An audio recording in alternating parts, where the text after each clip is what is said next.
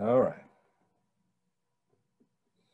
We're going to go to integrals, the second half of calculus. I hope that the thing on derivatives gave you a better idea what a derivative is, especially doing it numerically. And I know I've talked to people about this in the past that, you know, when you can understand things numerically, do them discretely, your depth of understanding increases greatly. The derivative, for instance, is something that I believe every human should understand, could understand. Now, they don't want to. They don't want to listen to all this, you know, math jargon that goes with it. I'll agree with you there, but everyone can understand that. The same thing with an integral, and it's all based on the same thing of a finite difference. Let's say you have a function in time. Let's say you have a function in time, like this. And let's say that is the rate of change. Okay, so you're given the rate of change, and it's like a finite difference, and you want to find what the function was. So with derivatives,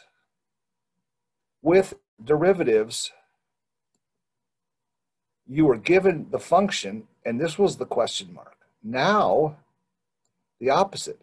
You're given the rate of change, and you have to determine the function from it.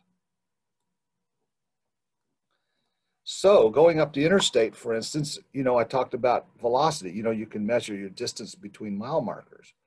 Now, let's say your odometer was broken. You don't have a way to measure how far you've gone, but your speedometer works. See, now you can take your rate of change over various times.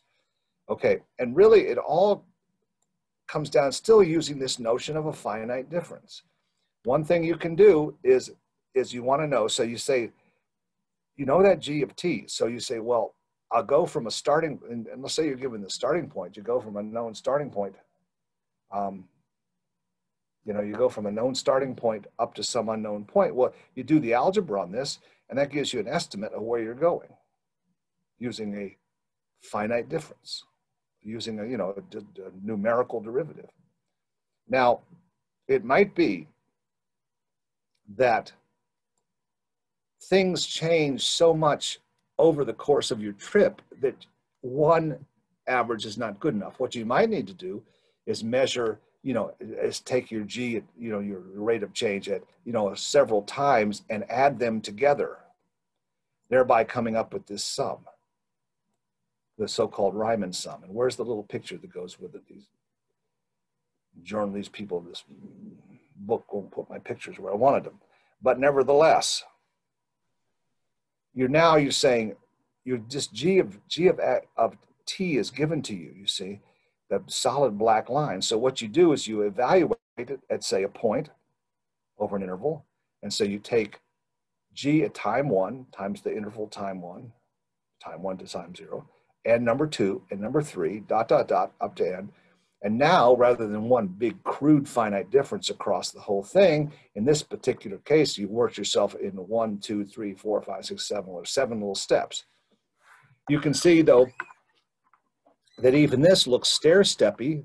So the way you can do it, instead of 7 steps, go in 10,000 steps, go into 10,000 tiny, tiny little steps, and thereby giving yourself something that looks more like this, which in fact is the integral. The area under this curve is the integral. So as you see, you can do this from, the classic is predict displacement knowing velocity. Well, say you don't have this, but you got velocity data at discrete times, you add them up. That is, like this little picture shows, the Riemann sum, I guess we will call that sometime. But it has this interpretation here. And that leads us to then a summary of calculus, which I want to go to next, and then I'll go back to some of these other things.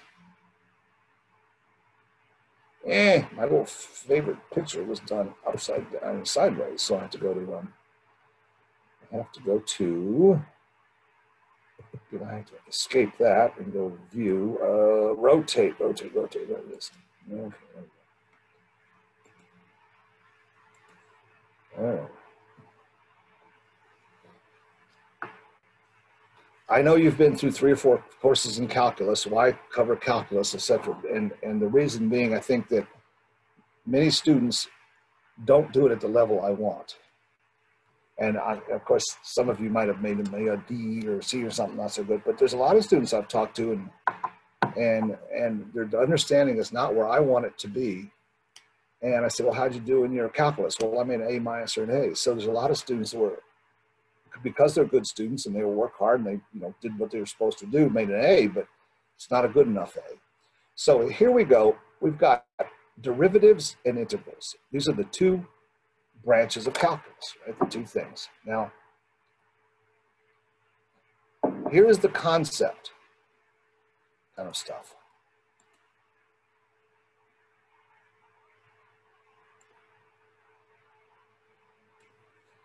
The concept of a derivative is, if I give you some data or a function f, you are supposed to estimate from me the time rate of change, or the derivative with x or the derivative with t. Most of the time in engineering, we're taking derivatives with time or derivatives with x. Well, most of the time, we'll probably take derivatives with time in this course. Okay, so that's the idea. You find this. On the other hand,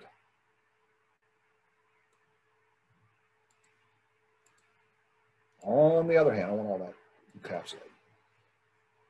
Now, the opposite is, I'll give you the G, you find for me the F. You see the exchange of the I know it and I don't know it, question mark in the check.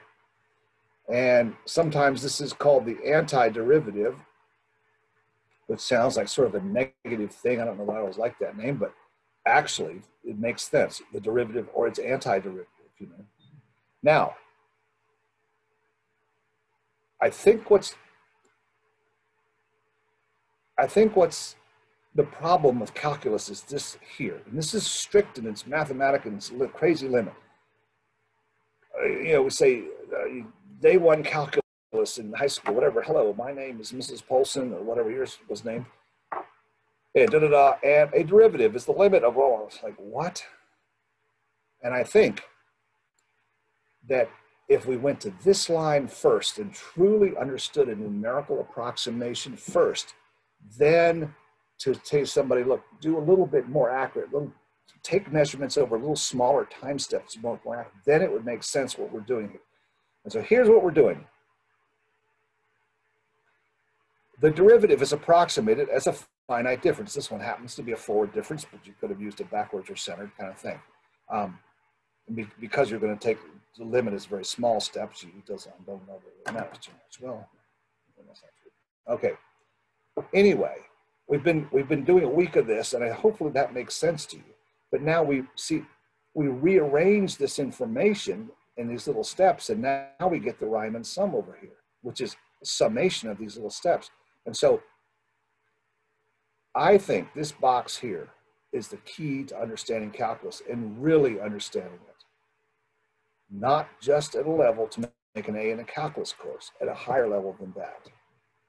Then you can understand that this thing we call, we take the approximation, this thing we call the derivative, this df dt, a strange notation, is this same discrete concept that's very understandable for anybody measuring distance and time, but just do it under just do it on the tiniest little time step you can to make it accurate.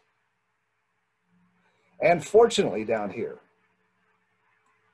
thank goodness, the geometric interpretation, if you're a visual learner like myself, the concept of a derivative then in fact is the slope of the curve at that point, where the finite difference is the slope of some other secant like thing. Thank goodness.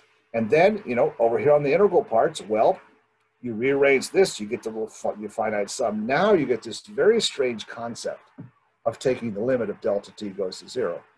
Like what? Like you gave me, I understood it when you gave me 10 velocity measurements and 10 time, I'd added the numbers up, but now what? I don't have those. I know, but theoretically, you're supposed to get not just 10 measurements or 100 measurements, you're supposed to be able to take an infinite number of them over tiny, tiny little steps. And do this. And now here, this, I think the abstraction in this box is why calculus is not understood at the level I would like it to be understood. You've got to go to the previous box.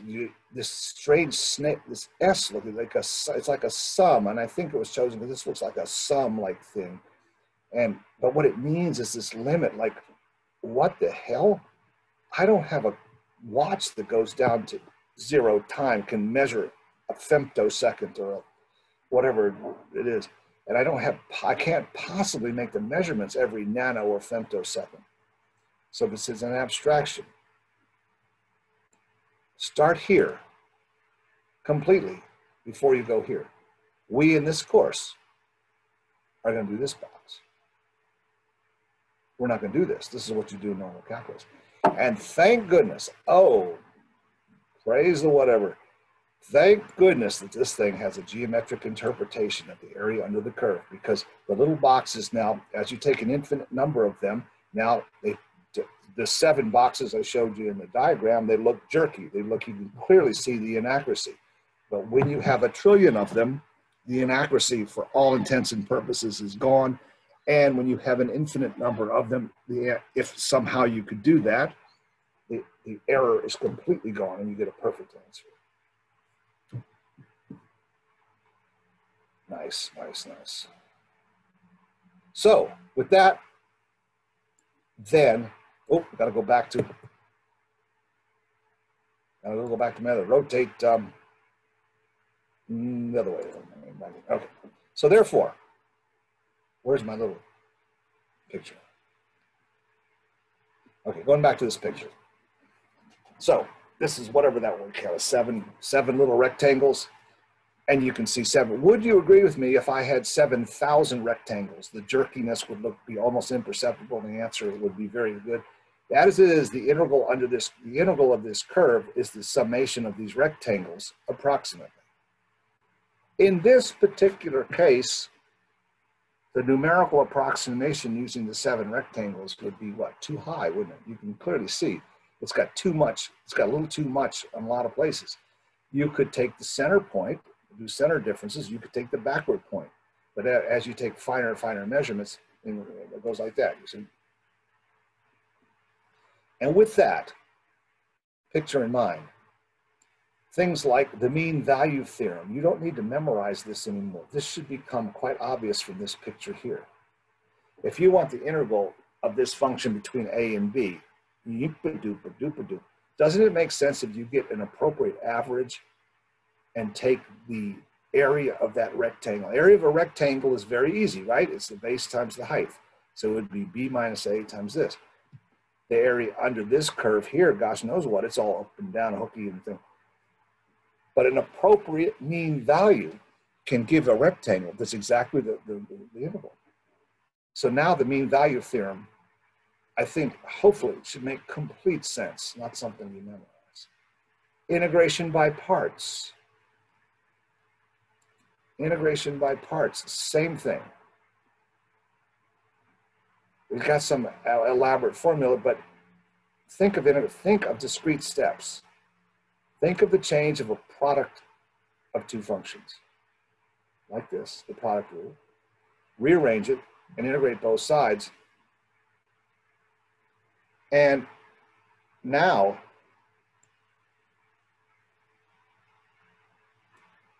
the integration by parts formula should make sense.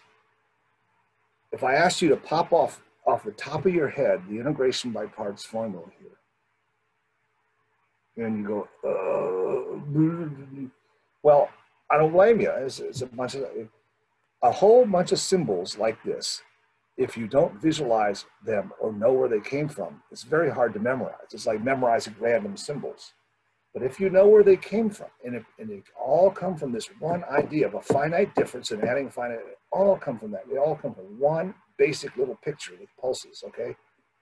Then you can take a piece of paper and in a minute or 2 or whatever, rederive this formula for yourself. Okay? You can rederive it for yourself. Understand it with the realization about the little discrete differences and finite differences and things, and you'll be not only derive it, but you'll be confident that you've got a correct derivation. Therefore, you have integration by parts. And you have, in general, you can extend that to the divergence theorem in a multidimensional problem. It's used a lot in everyone. So, just one more example why knowing concepts is so much important than memorizing a formula. I'm not saying that integration by parts is the most important thing about calculus. It's one of the things that can be very useful at times, but it's not the main thing. But my point here, so all this stuff, mean value, integration by parts, the next thing is Leibniz rule, even worse, is if you understand a basic concept that any human can understand, you can derive it yourself. And you know, this thing about patterns, like there was an experiment, they did a test that I thought was very interesting. Anybody play chess? You know, it's that game with the pieces you move around. But they did this experiment, and they took a grandmaster, a chess grandmaster, and they partway into a game, enough somewhere there was a good bit of interaction of the pieces, but still say 2/3 of the pieces were left and whatever, so whatever complicated looking chessboard. Okay. And they gave the grandmaster something like 2 minutes to look and memorize the board. Then they took the board away and gave him a bunch of chess pieces and asked him to create the board again. And he was able to do it perfectly. He's one of the best chess players in the world. They repeated the experiment with the same number of pieces still in play, but they put the pieces randomly on the board. And the chess master could no longer repeat what he just looked at, because it had no patterns to him. When he looked at the original chess game, it matched patterns that were ingrained in his mind. It matched intelligence, but just randomly. So if equations like this look like randomness to you, of course you don't remember what they are. Of course you don't understand them. If you see patterns in them, if you see logic, then they make complete sense. If this little picture makes sense, adding up tons of them makes sense, and this little graph makes sense. So,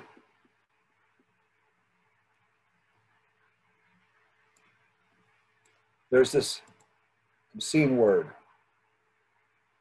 okay, and I'm not supposed to use language like this in a classroom, okay, so you can report me if I say this, but there's this term, and I only say it once because it is really vulgar, is plug and chug.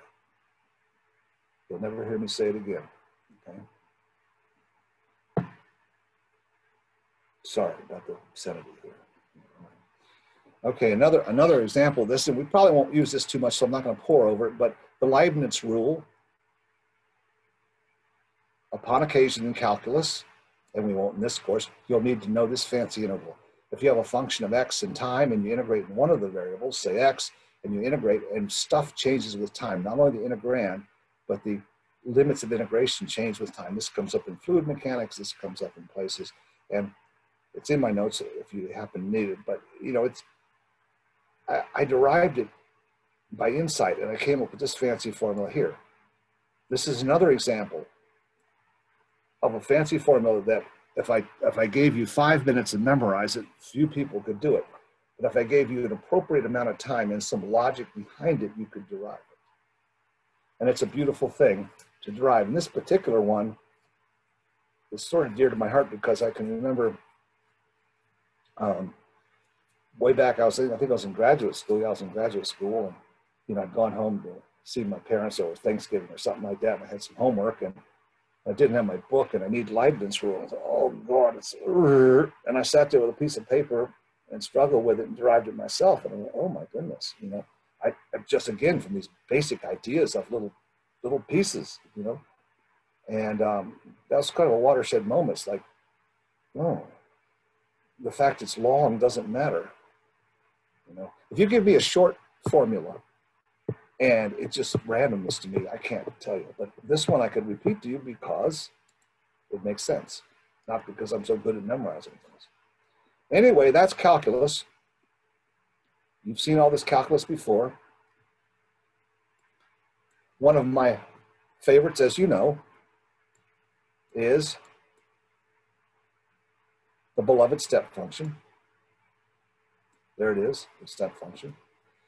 Another, and all of its children and grandchildren. The step function is the granddaddy, right? And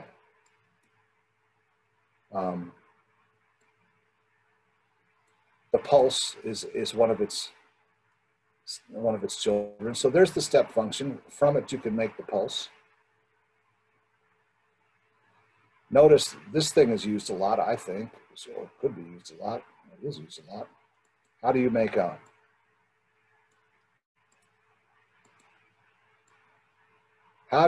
this pulse? Does everybody agree with this picture here? That thing is equal to one that starts here the whole way, minus one over here. It's equal to that one minus that one. This is a key idea in building hard things from easier things, you know.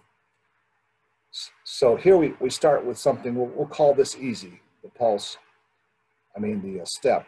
And from the step, we want to build a pulse. So what we do is we turn a step on and turn a step off, and we end up with here, which means a pulse function can be obtained as the difference in two steps. Right? Where's the formula up here? There it is up here.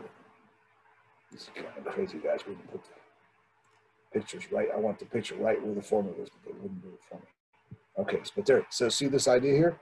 That's why I'm able to take two step functions and subtract them. Here is the logic. It's a logical statement, you know, like that. That's the way you'd say it in English. That's what the step function is. The way you'd say the step function in English is if the argument's negative, it's 0, else it's a 1. And it's called the step function. So it's a logical function, really. From which you can build lots of things. You can integrate it, of course. You get a ramp.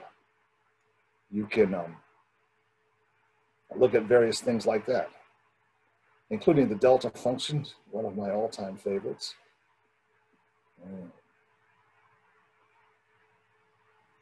Now, what I want to do here is, you have a homework problem. I just released it earlier, not too long ago, released the problem itself, and we'll come up with a quiz. We haven't posted a quiz concerning it yet. But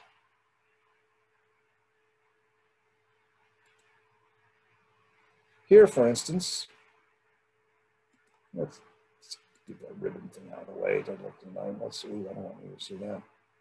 Let's view without the thing here. Okay, let's take a real rudimentary problem here. Problem 4 or 5 from the book, and this one should help you do the first problem at home. The function at hand is the following. It's this, as you see it. It's 6 for a while, then it's nothing.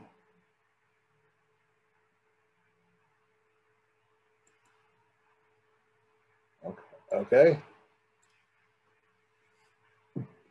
What is the integral of that function between 0 and 3?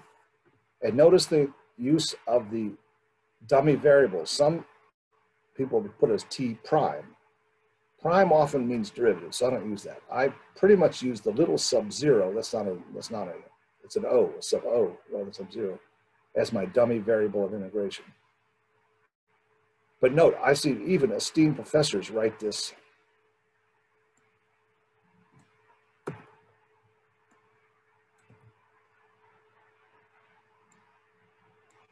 like this. And I grit my teeth when I see that. That's just, it's horrible. It's just horrible. I want to get rid of that. I want to undo that. Hold on this. Okay. See, T is there. You can't use it. You can't have several meanings for the same symbol in the same equation. Okay. So it's called a dummy variable. And it has to be anything but the variables that are used. You can't choose that. You can't choose other parameters if they existed. But anyway, let's talk about this first case. Via chat or piping in or speaking up, what do you think the answer is?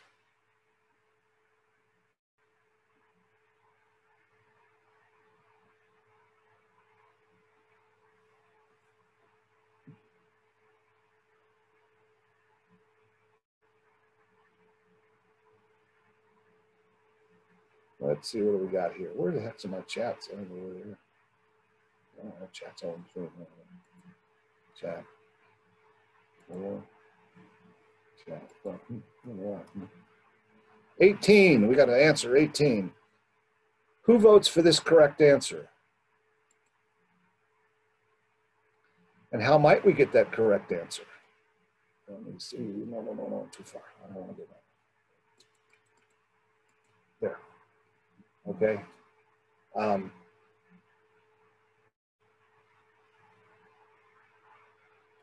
Now, I want to evaluate. Now, note, when time is between 0 and 3, the function is always a 6. So you can bring a 6 outside the integral. This panel's in my way.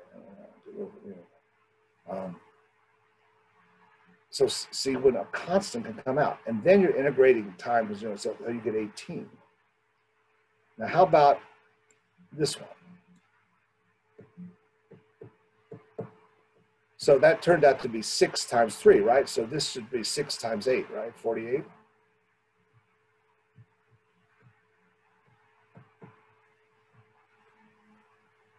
Who votes for the wrong answer, 48?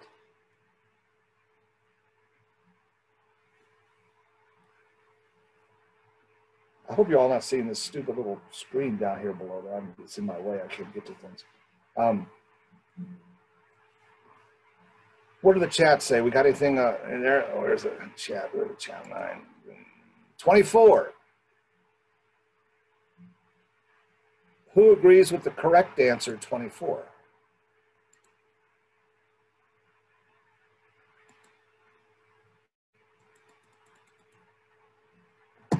And here you see that the integral from 0 to 8, the function changes course. You see, 0 to 8, it's not one thing the whole way. It's something for a while and something else for a while. So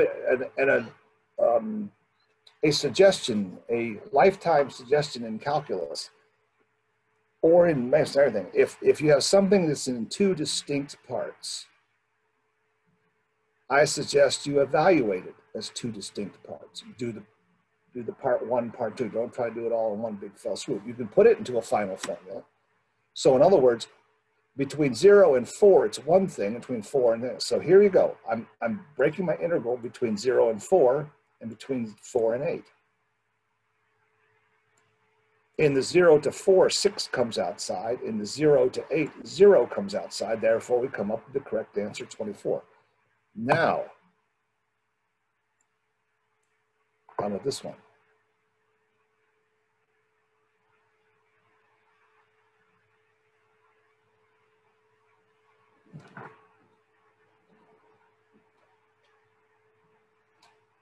What do y'all think about that one?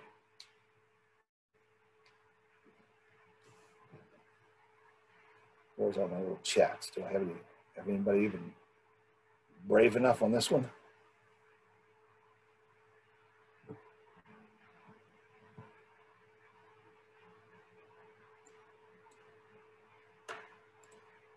How many vote for the incorrect answer that it's still always 24? This right here, to me, this question right here often separates the people that made an A in calculus, the not so good A, and those that really understood it and made a good A.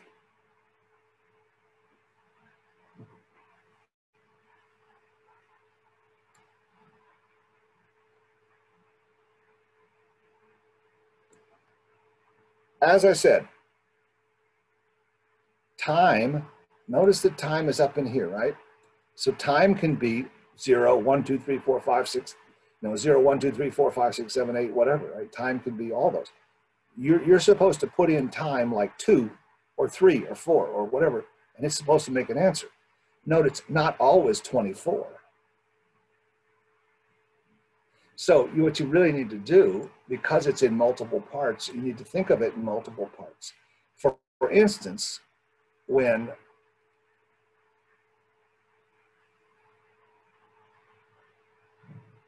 time is less than 4, it's clearly always a 6, right? So when time is less than 4, it's always a 6. But now you integrate time, so it's 6t. It's 6t. Let's see if that formula works. Over here, when time was 3, we said it was 18. Put in a 3 and put a 3 in right there. What do you get? 18, right? So what it does is basically the integral under the curve, you integrate from here to here. That means you're constantly picking up values at the rate of 6. So at time equal 3, it's 18. At time equal 4, it's 24. Now, when time is greater than 4, see, when time was less than 4, it was really a one-part formula. But when time is greater than 4, it's a two-part formula. And when it's greater than, you have to do it this way. You do the first part and the second part, which is 24. So after time equals 4, it does level off at 24. You don't pick up or lose any more information. And so you get this. If that is your function, that is its integral. This needs a little 4 on there right there. I don't know why I don't have it there. Okay.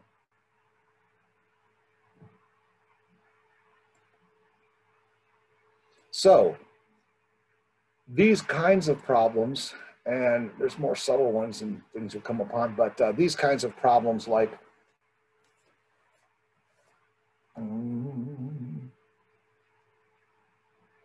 4.7, for instance, I didn't assign that one. I think I find 4.8. These 4.7 is in the book is the kind that really make a difference here, I think.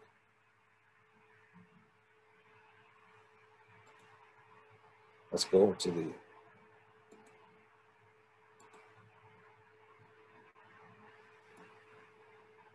problems.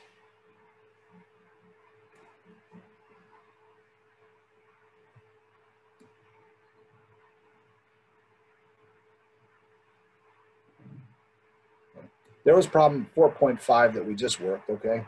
There's that one. You're assigned, I think, for something like 4.8. But this one here, for practice, you should work this one. Particularly this part B.